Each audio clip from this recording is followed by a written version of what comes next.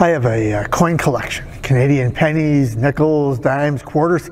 I haven't looked at it in years, but that's a whole other story. I also have some coins in pottery dishes, some nickels, some dimes, quarters. I have a sheep bank that's full of loonies and toonies, and I have a bag of coins from various places around the world.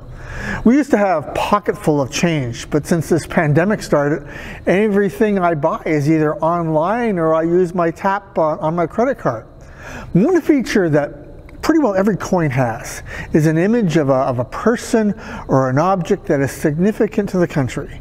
To the south of us, American coins, George Washington or Thomas Jefferson, Abraham Lincoln. Canada, most of our coins have the Queen on them.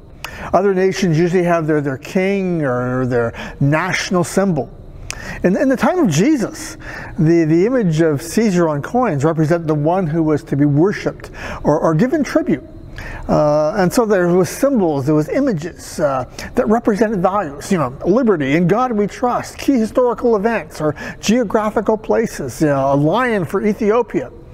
The reign of emperors has mostly ended. There are a few places where some still rule like they're an emperor. And we live in a democracy or a quasi-democracy where elected officials tend not to demand worship, and yet commitment to politics and commitment and loyalty to political parties borders on religious belief.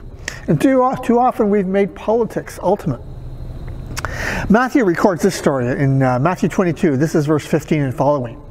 Then the Pharisees went out and laid plans to trap him, to trap Jesus in his words. So they sent out their disciples to him along with the Herodians. Teacher, they said, we know that you're a man of integrity. Talk about buttering him up with fake flattery. And that you teach the way of God in accordance with the truth. You aren't swayed by others because you pay no attention to who they are. Just making you want to gag. Tell us then, what's your opinion? Is it right to pay the imperial tax to Caesar or not?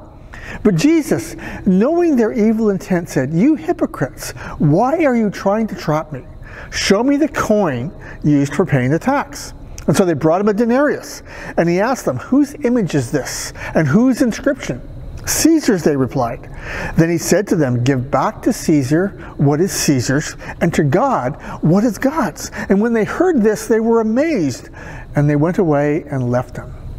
The question that we ask as followers of Jesus is not, should we pay our taxes, but rather are our loyalties and everything we value secondary to the Lord of all? See, the Herodians, they came to test Jesus. And honest people come to Jesus not with fake flattery, but with real questions. Not to trick, but to learn, to question, to discover. But Jesus teaches both the Herodians and his own disciples. The question on the surface is about taxes. Is taxation legitimate, we ask? And sometimes people get stuck there, and we get the whole left-wing, right-wing, liberal, conservative, socialist, free market debate, which is totally missing the point of what Jesus addresses. Jesus understands that this is a trap. It's a red herring. So he asks for a coin. Whose image is on the coin? Caesar's. So pay taxes to whoever is on the coin. And then Jesus adds, and give back to God what is God's. The people and symbols printed on coins are not to be worshipped, not to be revered, not to be placed before the one to whom we give our life, our all. See, money so easily distracts us. We need money to function in our world, to buy the things we need, housing and food and clothes. We want stuff really cheap, and then we complain that people aren't paid enough. We want stuff made in Canada, but we don't want assembly line work. We want health care and roads and safety nets, but we don't want to pay taxes. We want a clean environment. We don't want to pay for the environmentally friendly fuels. And this gets to the point of the scene with Jesus. Money so easily distracts us. Listen to the political debates that go on. Who gets the money? Who decides who gets the money? And who and what is the money spent on? And Jesus says, or at least implies, that taxation is a valid way for governments to raise funds. In fact, they don't have any other way. But notice that Jesus doesn't get sidetracked by that discussion. There is a valid place for talking about taxes and finances. In fact, Jesus talked more about money than he did about heaven. And I would suggest that's one of the reasons why Paul tells us to pray for those in authority over us. They're making difficult decisions about money and limited resources. And we've seen so much of that over this last year. And we see that being worked out. And it will be worked out over the years to come. And Jesus says, so give back to Caesar what belongs to Caesar, and to God what is God's. Taxation belongs to Caesar, but everything else belongs to God.